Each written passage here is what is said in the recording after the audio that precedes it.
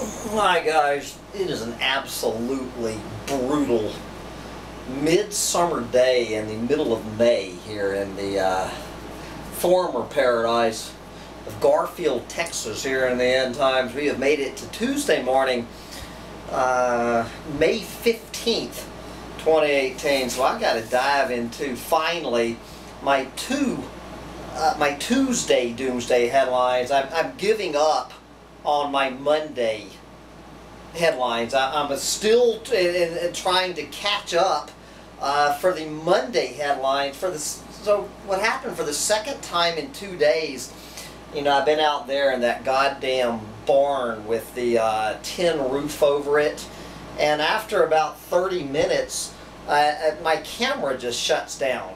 I mean, you almost burn your hand on the camera. So since my camera cannot tolerate the brutal heat of a May in the end times, I'm coming in here to get in front of my brand new air conditioner that I bought last week, you know, after I blew up my other air conditioner. So I guess it's probably sitting in some landfill right now. But anyway, maybe I can finally get through my Tuesday Doomsday headlines for the week. And I did want to start over there in Jerusalem, you know, to see how the Battle of Armageddon is shaping up in Israel today. But before we get into that, I thought this might be a good place to start, and I want to send this out to my buddy Max in Finland. In Finland, where it was right at 100 degrees Fahrenheit yesterday, and I believe Max is out in Scandinavia in May buying his first ever air conditioner to keep his computers cool, so his computers don't crash like my camera just did. So we're going to send this one out to Max. Global demand for air conditioning to triple by 2050. The worldwide demand for air conditioning is expected to triple over the next 30 years, making the pursuit of energy efficient cooling systems a top priority. The International Energy Agency said Tuesday, once again, this is how we're going to approach the little problem of a never ending, expanding human population with the money to buy air conditioners from the supply side instead of the demand side. Okay, this is this latest report from our friends at the International Energy Agency. Said this morning,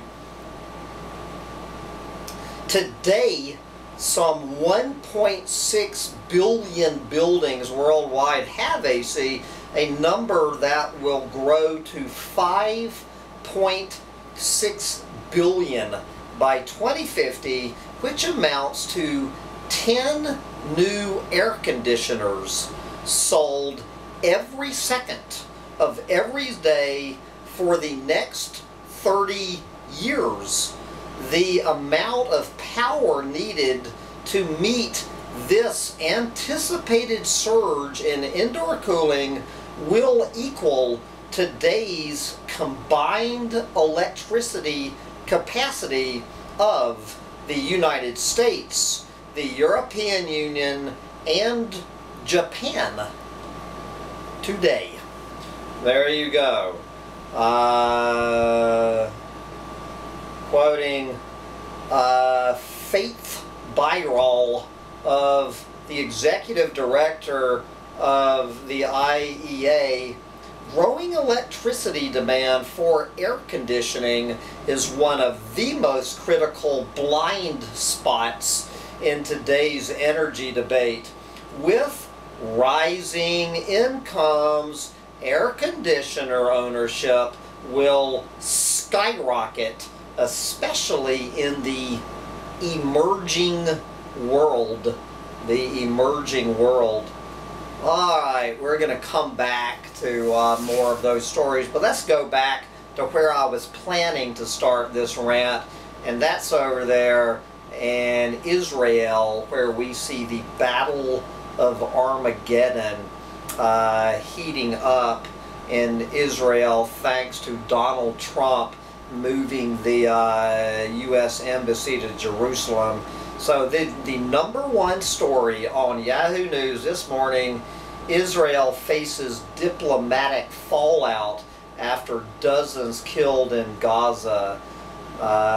Israel faced a growing backlash Tuesday and new charges of using excessive force a day after Israeli troops firing from across a border fence killed 59 Palestinians and wounded more than 2,700 at a mass protest in Gaza. So we have 59 dead, 2,700 in the hospital. If there is anybody on this planet denying that we aren't going to start seeing some backlash from them Muslims, and it ain't going to be a diplomatic fallout, it is going to be a bloodbath. And anyone looking for the #1 radicalizer of Muslims on planet Earth, it will be none other than Donald Trump. And you can expect to see, if not in the next 7 days, certainly in the next 30 days, you will see another major them Muslims terrorist attacks, and you can thank Donald Trump for it, as the long overdue Battle of Armageddon heats up here in the end times in May of 2018. But we almost didn't have to worry about the Battle of Armageddon.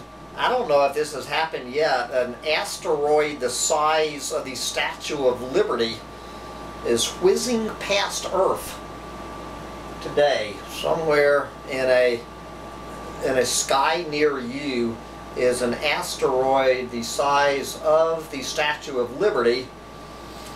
Alright, assuming we can avoid that, see how well we can avoid this one. Do China's missiles in the South China Sea mean war? Or has Beijing now cemented its claim? The South China Sea has the potential to become a cauldron of conflict, and China is stoking the fire by claiming perhaps as much as 90% of the South China Sea. Beijing is trampling on the rights of other nations in the region, nations whose exclusive economic zones and national waters are being violated. Oh shit, Sherlock. Yep. Anybody who thinks we need to go to the Battle of Armageddon in the Mideast to find out where World War III is brewing apparently has not been paying attention to Humptydumptytribe. As long as we're talking about the Pentagon, which is what we're talking about. In case you're unaware of it, we're talking about the Pentagon. The Pentagon cannot account for $21 trillion. That is not a typo. $21 trillion. The Pentagon's own numbers show that it cannot account for $21. Yes, I mean trillion with a T. Okay, so, you know, they always try to put this in numbers about how we can think about this. The human brain is not meant to think about $1 trillion. So let's stop and take a second to conceive how much $21 trillion is, which you can't because our brains short circuit, but we'll try anyway. This is from TruthDig. Okay.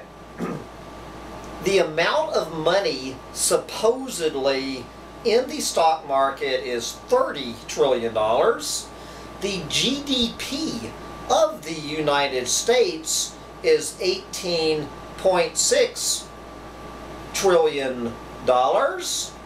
Okay, so if you placed a stack of $1,000 bills, a stack of not $1 bills, of $1,000 bills, stack them up, the stack would be 63 miles high.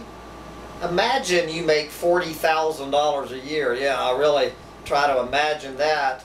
How long would it take you to make $1 trillion? It would take you 25 million years to make $1 trillion. Anyway, I'm already losing track. Do your own math. $21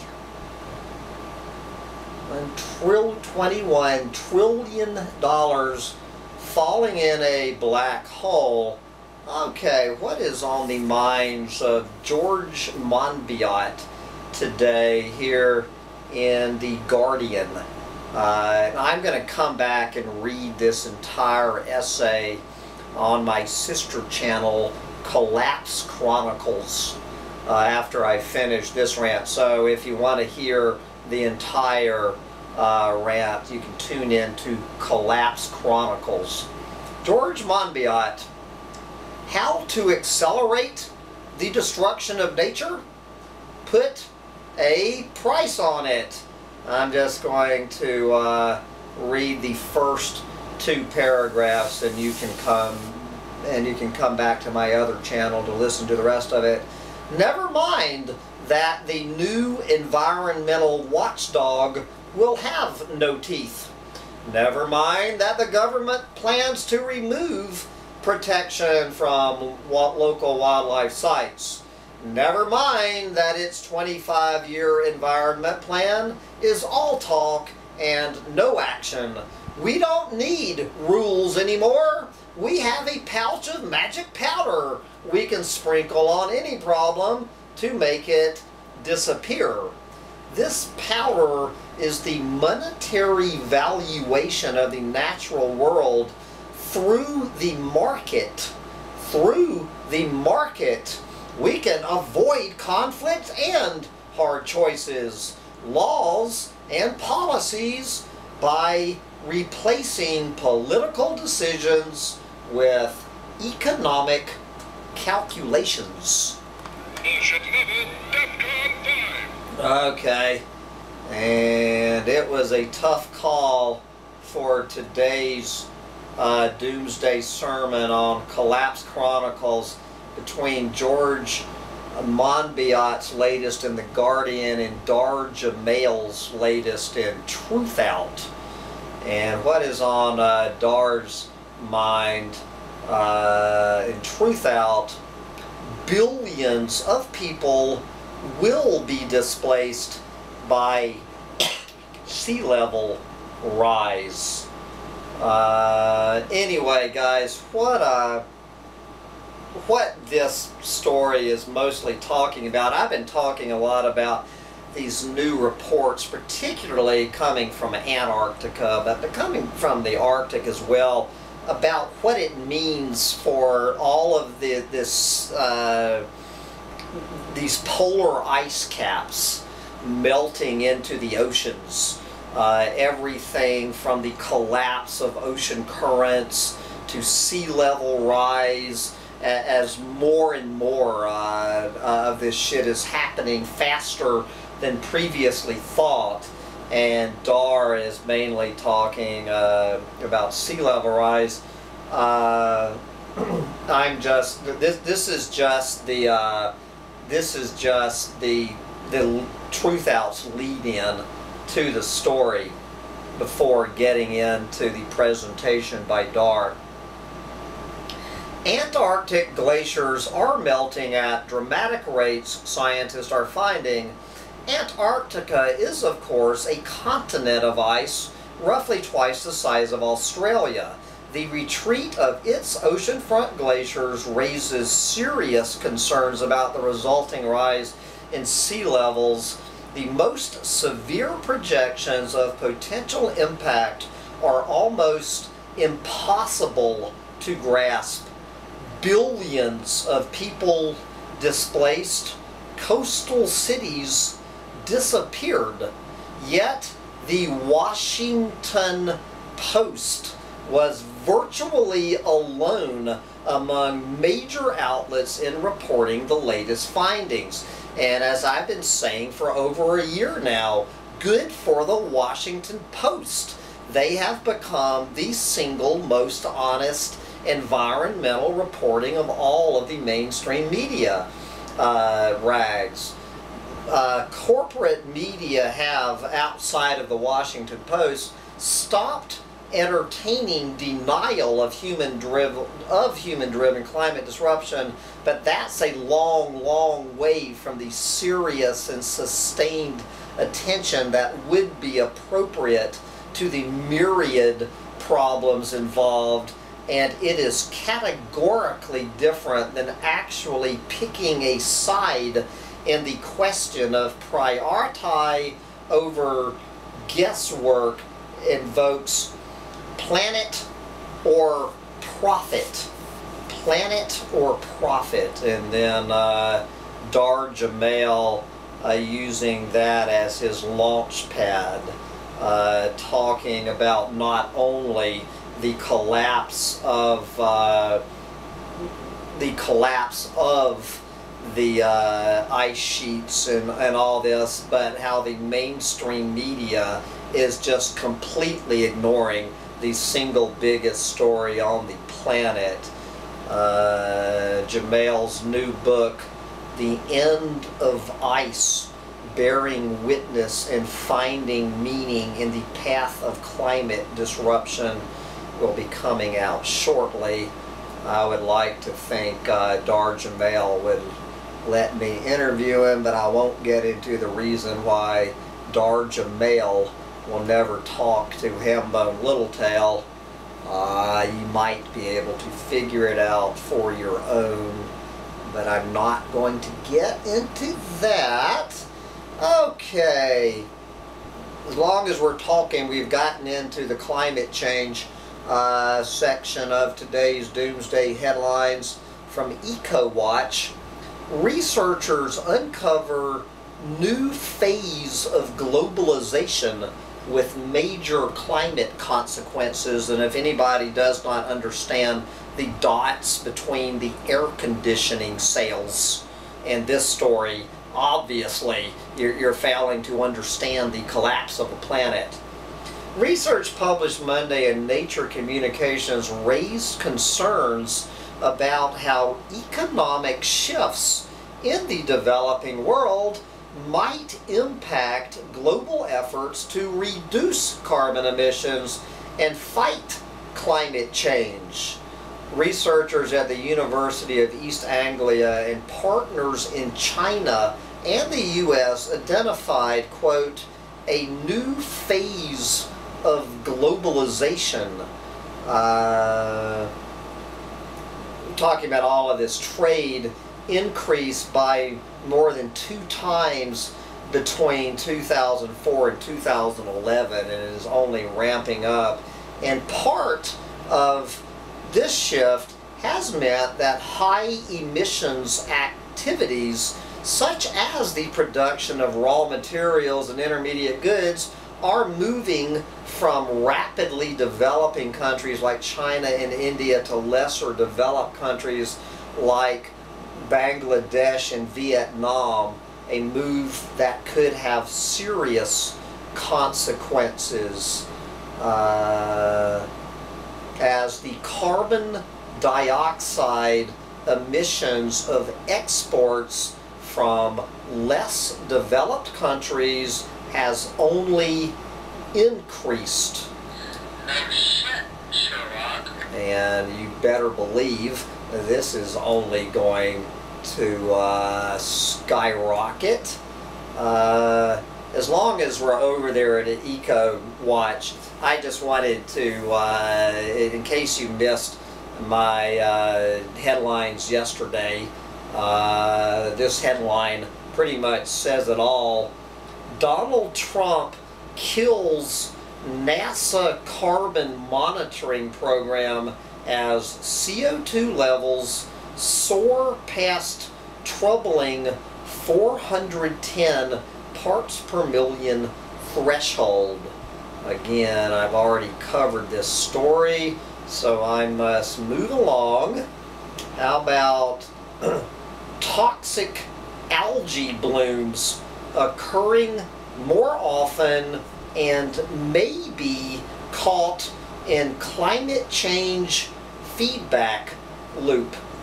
The algae blooms, primarily fed by farm runoff but exacerbated by global warming, release methane and carbon dioxide, and Lake Erie is a poster child for the challenge.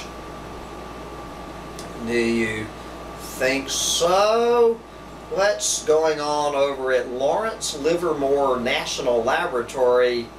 Climate models underestimate global warming by exaggerating cloud brightening. Anyway, guys, this is way too technical to get into, but the bottom line is that researchers at Lawrence Livermore National Laboratory and Yale University, looking at climate models from this angle, concluding that this oversight and this miscalculation may be causing models to underestimate how much global warming will occur due to increasing carbon dioxide. No shit, Sherlock. Just one more reason you will be reading these future faster than expected. Anyone, I got some bad news for Paul Beckwith and anybody cheering on the Kilauea volcano eruption, hoping it's going to save the planet. Bloomberg has some bad news for you. Kilauea's eruption is big, but not big enough to cool the planet. No shit, Sherlock. Yes, it is not yet big enough to slow global warming as past volcanic eruptions have. There you go. Anyway, I would love to get into this one more. Okay, so how are we going to save the coral reefs from global warming? How about a new gene editing system could one day aid coral conservation? Oh, now that ain't even bullshit. That's horseshit. Increasing ocean water temperatures have put the survival of coral reefs at high risk over the past few decades. Recent findings have sparked concern for the survival of these reefs. While there is not yet a solution, scientists can now study the gene functioning of corals. Yes.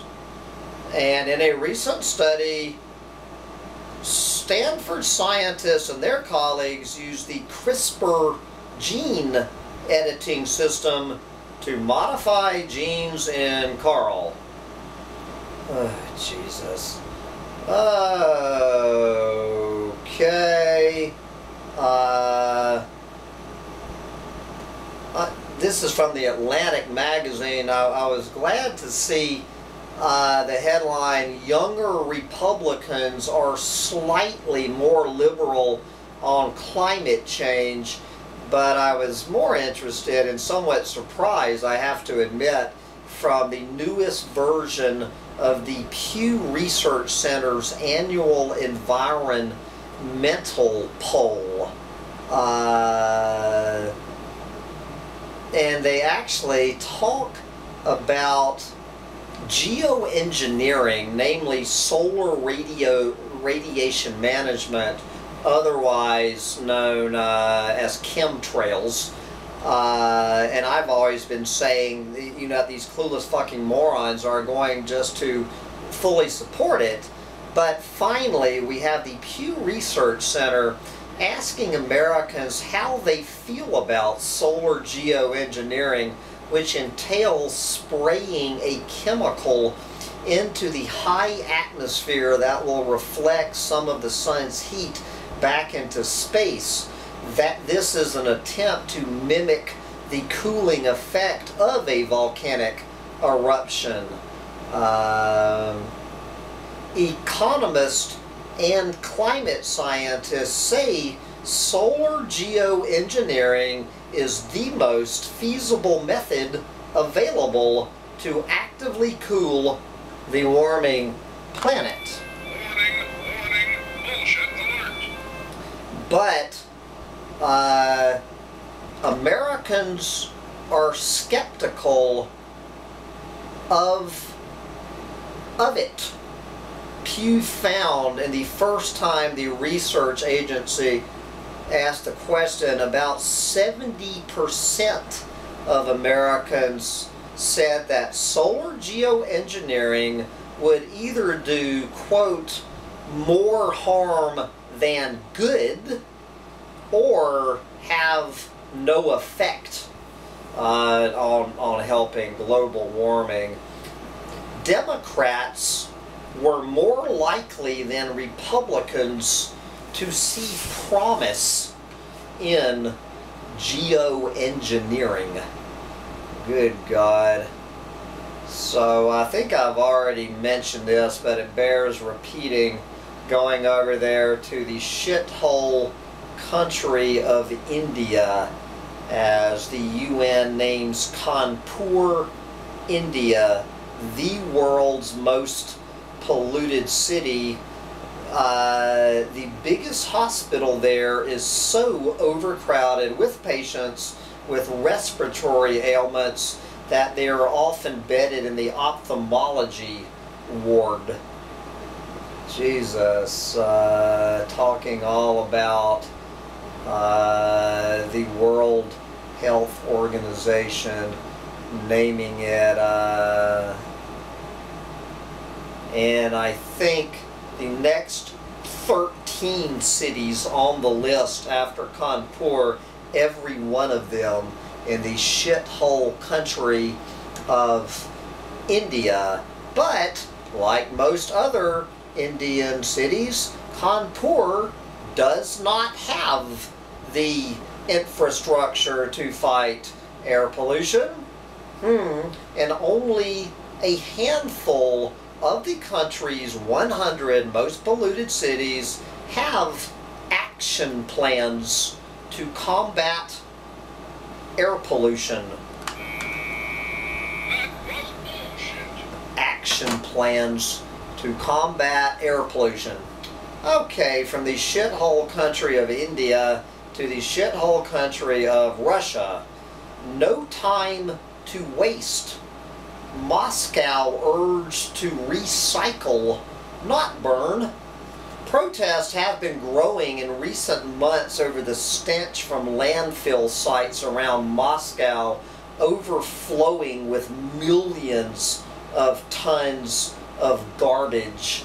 Authorities have now decided on a plan to tackle the problem generating energy by burning the waste instead.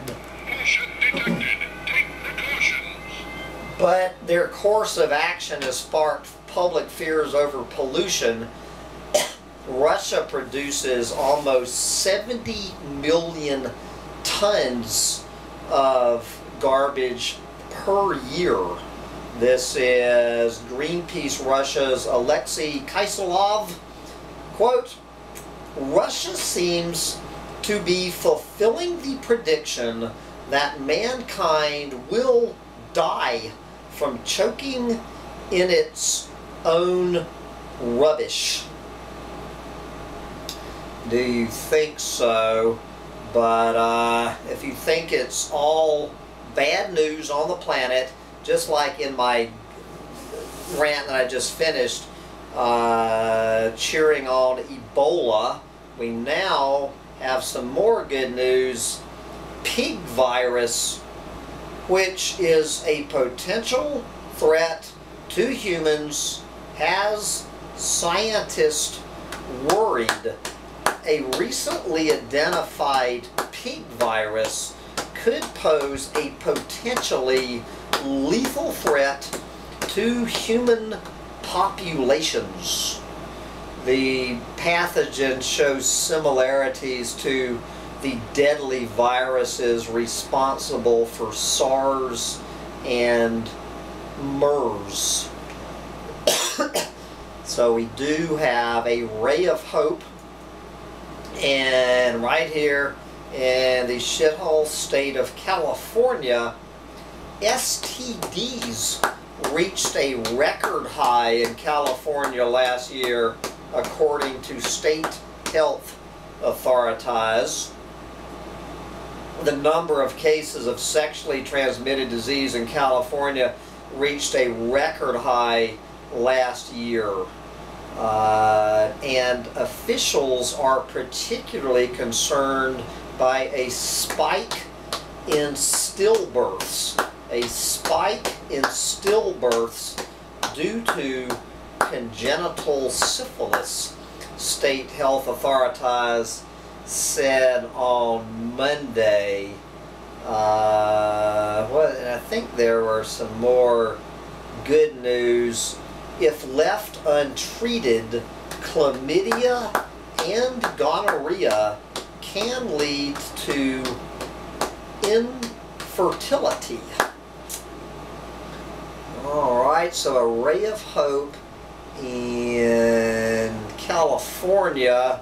I've mentioned this story in previous rants, but it bears repeating.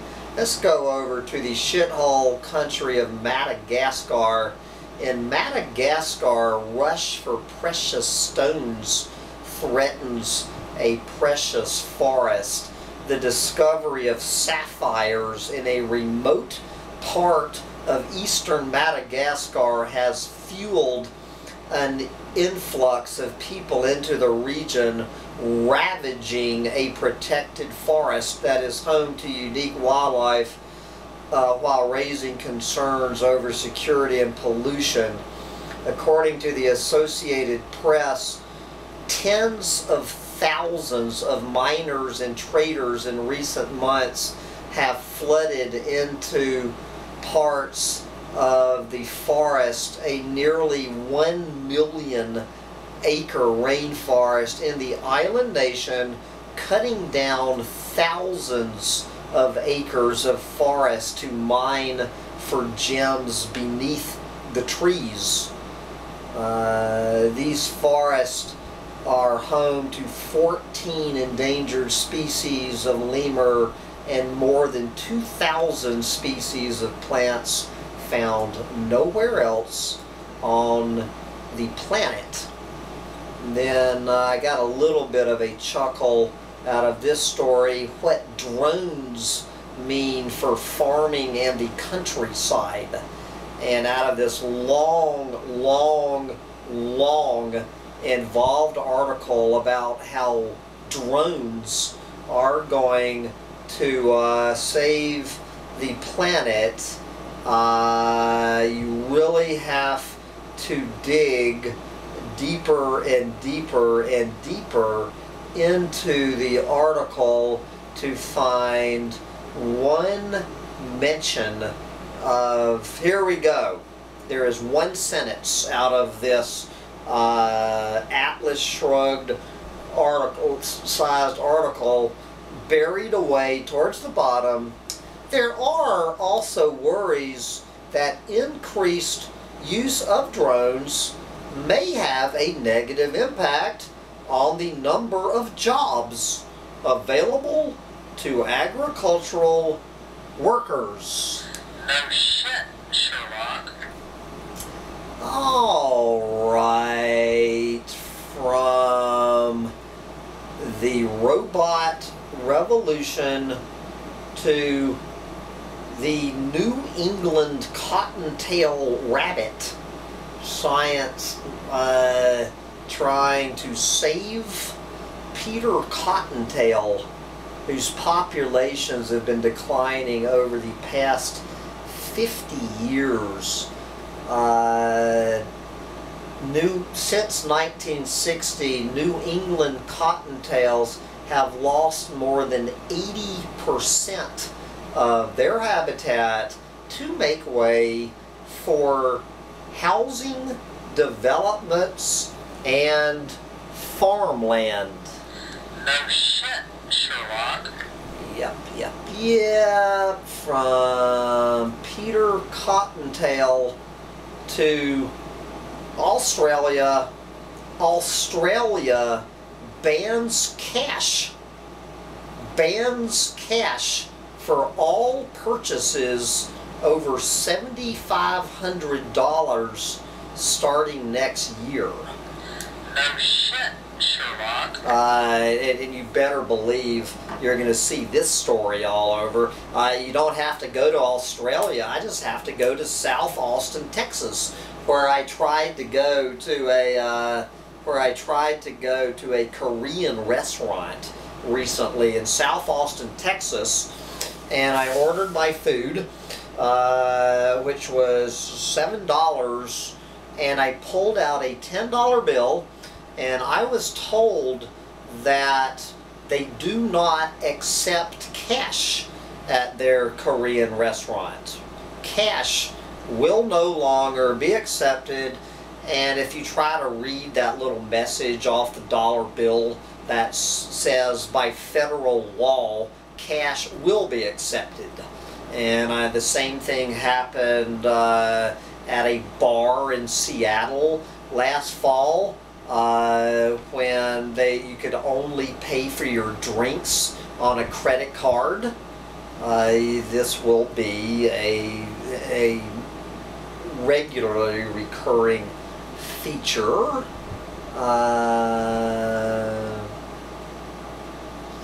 Okay. If you're not aware of it, 2/3 of Brits not interested in the royal wedding, according to this new poll. What are some of the mothers of the years? This is, I guess this is no way for me to raise funds on YouTube. This is from Cambodia. Mom arrested after she filmed herself skinning and consuming endangered cats, lizards, and stingrays to earn money on YouTube. And before she was arrested, she managed to raise $500 by people cheering on her skinning and eating all of these endangered species while filming herself. I wanted many stories on this California couple being charged with neglecting and torturing their 10 children in feces covered home. Many versions of this story all over the planet. She is 30, he is 29. They already have 10 children, aged 4 months to 12 years old. And I just want to see how many people are going to call Hambone Littletail a racist for sharing this photo. It's particularly this gentleman on the left. There you go.